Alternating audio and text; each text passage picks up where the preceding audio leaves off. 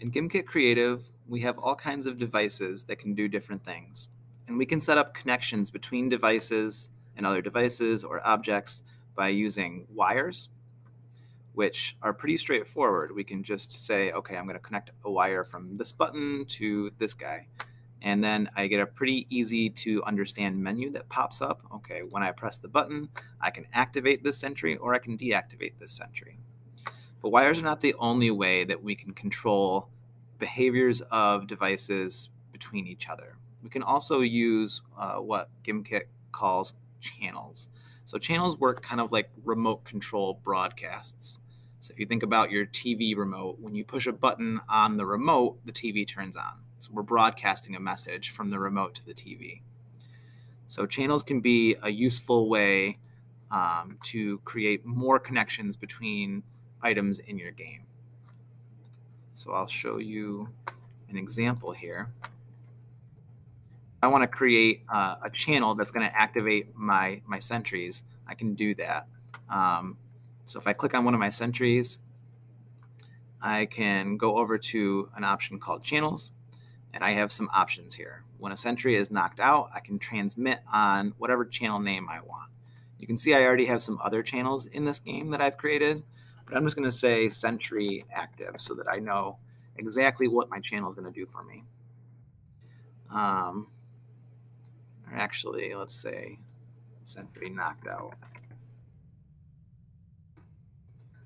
Here we'll say sentry active. Say sentry deactive here. And I can make these names whatever I want. I'm just calling them this so that I know exactly what I'm looking for. So now when the sentry gets knocked out, it's going to broadcast this message.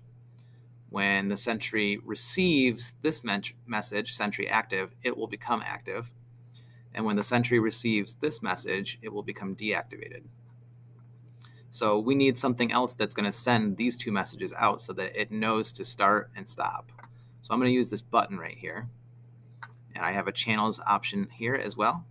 And when the button is pressed, I'm going to say, let's activate our sentries, sentry active. So let's try that out and see if it works.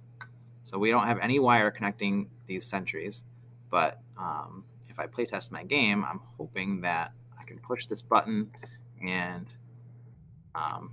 this sentry will become active. I get shot by the other sentry. And now he's active because he received that channel that I created. So if I had another button somewhere that said deactivate or sentry deactive, and I pushed that, he would receive that broadcast message, that channel, and deactivate. So that's how channels work. You can use channels to create connections between one input and lots of outputs, which is a little bit more functional and useful than the wires, whereas the wires are pretty straightforward and easy to understand. This is kind of like the next step up in terms of scripting and coding and those game systems.